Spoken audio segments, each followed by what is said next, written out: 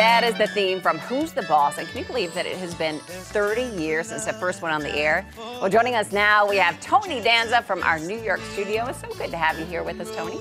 Thank you, Nancy. Nice to be with you as well. I want to know, what is your favorite memory? Something maybe that somebody doesn't know yet about the 8 years that you had with Alyssa Milano, Judith Light, Danny Pitaro, and Katherine Hellman.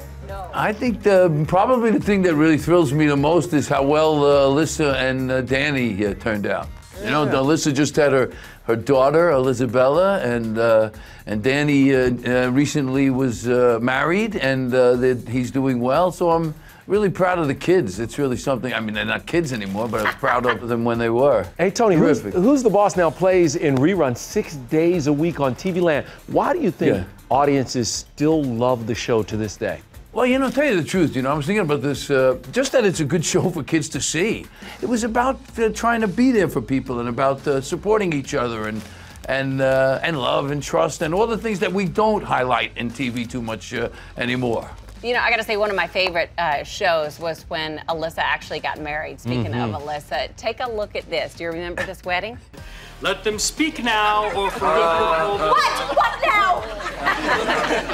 It's beautiful. The dress is nice. The bouquet was worth it. It's just that I just realized you guys don't have a ring. She is like my little girl, you know. She started on the show when she was 10. She's 19 now. We married her off. I mean, it's like, it's easy to get emotional. It really is. I am getting Got a little misty-eyed. You got a little emotional watching that, didn't you? Oh, it's like really sweet that I miss it. Yeah. Hey, Tony, before you did Who's the Boss, you starred on Taxi. Man, it's true what they say. Your light flashes in front of you. You know, I lost a lot of fights. I think, you know, the part was originally written for an Irish heavyweight. And then they met me and they made it an Italian middleweight. So that's what happened. And Tony, of course, you've done a lot of movies too. In fact, you got rave reviews for Don John, which you did with Joseph Gordon-Levitt. And by the way, you two starred together in Angels in the Outfield. That's right. We worked together when he was 12.